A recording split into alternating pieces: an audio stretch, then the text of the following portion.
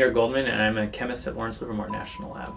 And this is my office. We decided to test one specific hypothesis. We were just curious to see what would happen if a comet were to hit a planetary surface, whether that impact itself could drive the formation of life-building materials. So we simulated an impact of an icy mixture that resembles a prototypical comet, and we looked at the ensuing chemistry, and then we simulated what happens after the impact. So the material sort of comes into a planetary surface and hits at an angle, we'll say, and that creates very high pressure temperature conditions, and we would call that a shock wave. So there would be a shock pressure wave propagating through the material, and that sudden pressure temperature induction would drive quite a bit of chemistry. Everything's zipping around right now. That's because the temperature has gotten to be very high. What you see here are these light blue atoms bonded together. We see the beginnings of carbon-carbon bonds forming and carbon-nitrogen bonds forming. So again, these are the beginnings of the building blocks for life-building materials like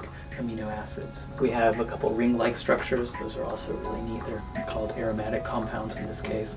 Those could be the beginnings of DNA and RNA nucleotides, for example. So this gives you an idea of the kinds of things we've looked at. We started with very simple materials, water, carbon dioxide, carbon monoxide, etc. And we generate things that are one step more complex through this shock synthesis.